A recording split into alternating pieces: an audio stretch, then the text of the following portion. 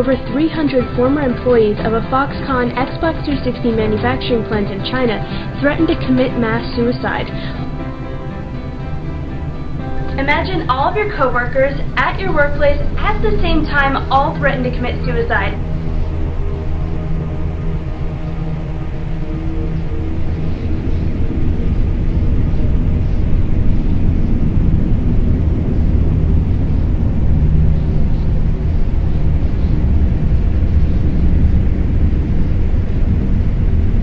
The future that Microsoft wishes to build is a world of pure will and pure technology.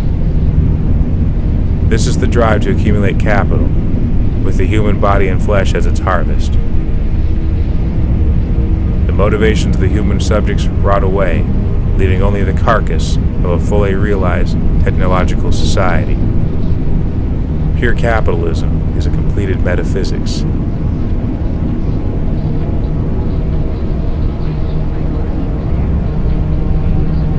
The Maggot Man is the final human being, consuming up the rest of humanity that has been left for dead. The Maggot Men are the recuperative arms of virtual capital, seeking nourishment, finding resistance, and assimilating, appropriating, overwhelming, and at last conquering digitally nomadic proletariat.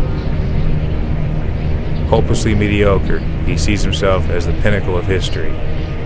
The Maggot Man transforms living energy and labor into electronic replicas of a dead culture's skin, and then crawls inside. Not a cultural stone is left unturned by the Maggot Man. In the spirit of digital capitalism, the Maggot Man is the machinery of dead labor and virtual value. He is the creative leader of virtual capital, feeding off dead flesh. The last harvester of the human senses before they are transitioned from human to cyborg. Looking in the future, what would you like to tell your Xbox? Anything in the world. What? Make me coffee. Okay. Cook me some pasta. Make me money. Fold my laundry. You know what? I would love an Xbox that I just go, play me this classical music. That's all I want.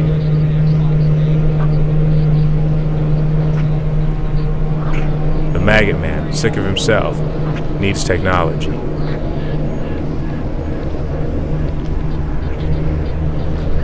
In his future, technology separates from the human species.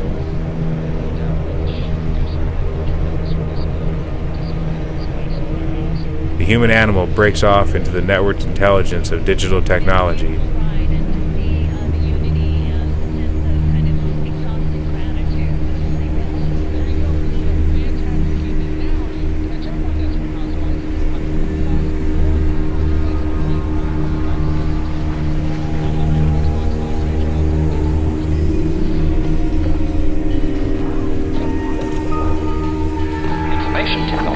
Have changed the nature of work, they've changed the nature of economic enterprise, they've changed the cultural equation. The good news is they also offer some of the means by which the system can be reinvented. From the world's richest couple, Bill and Melinda Gates, $105 million will go to help improve global health conditions. Now, this is all to create something called the Institute for Health Metrics and Evaluation, to actually make a meaningful difference in, and again, millions of lives across the world. Microsoft founder Bill Gates has committed over $10 billion over the next decade to deliver vaccines to the world's poorest countries. Gates made the pledge while speaking at the World Economic Forum. Below the Space Needle, the philanthropic arm of the Microsoft empire plans out the furtherance of its conquest. A decade of vaccines having incredible impact. It is guarded by a paranoid security team and covered in surveillance cameras.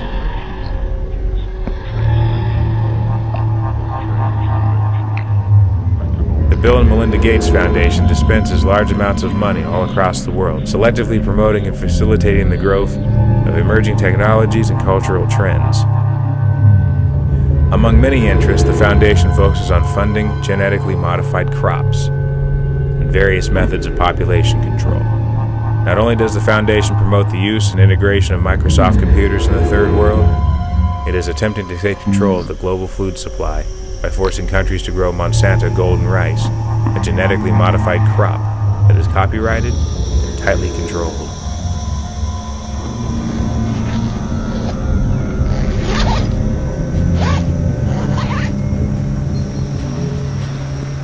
Bill Gates grew up in Seattle as a little rich boy, and now that he's getting older, he is returning to his roots.